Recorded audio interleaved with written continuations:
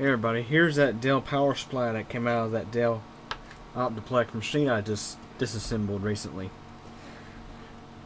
Here's a look at the spec label. Halls of Use specs.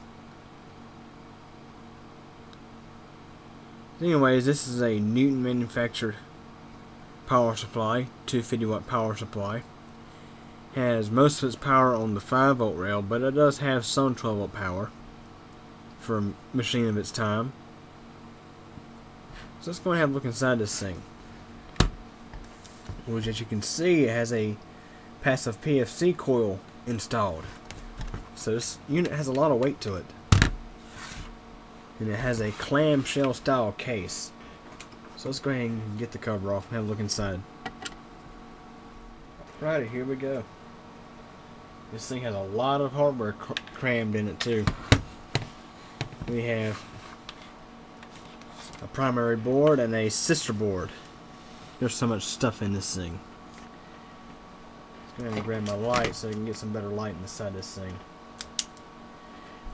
The AC goes straight from the receptacle to this sister board that has some filtering stages, holds the fuse, has the NTC thermistor for inrush current limiting, a bigger let's see, it appears to have two NTCs, a big one and a small one. If you can see, the big one's right there and the small one is located down there.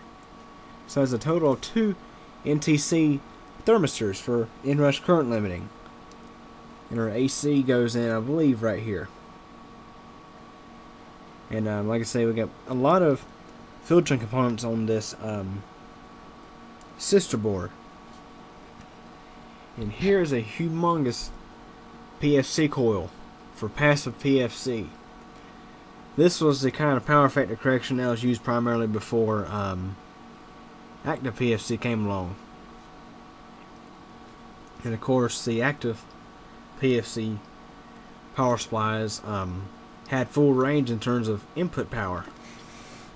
Now let's have a closer look at the primary stage on this thing. Everything looks good to me. I don't see any visual signs of failure or anything. I believe the power supply is just fine. Here's a better look at things. See a rectifier bridge down there. And it's not very often you see this. We have well, these are actually Nichicon caps on the primary side, but I've seen some with Rubicons too. And so we have Nichicons on the primary input side, and we have decent sized transformers for a 250 watt power supply.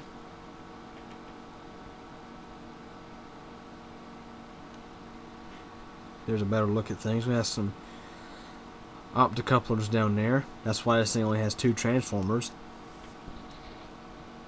And there's a capacitor, I believe it's for the 5-volt standby. The ones in best techs usually tend to fail. And the 5-volt standby and output sides of this power supply have take-on capacitors. None are bulging. They all look just fine. This power supply looks perfectly fine.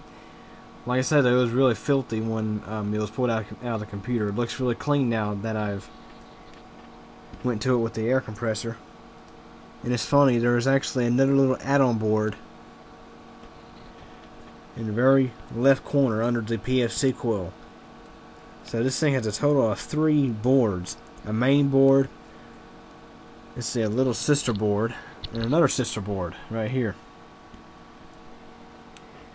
And it seems like Newton power supplies are usually built very well. It just seems like some OEMs like to choose some of their lowest end power supplies, and sometimes that doesn't work very good. This one, however, was a good pick for the computer that I was in.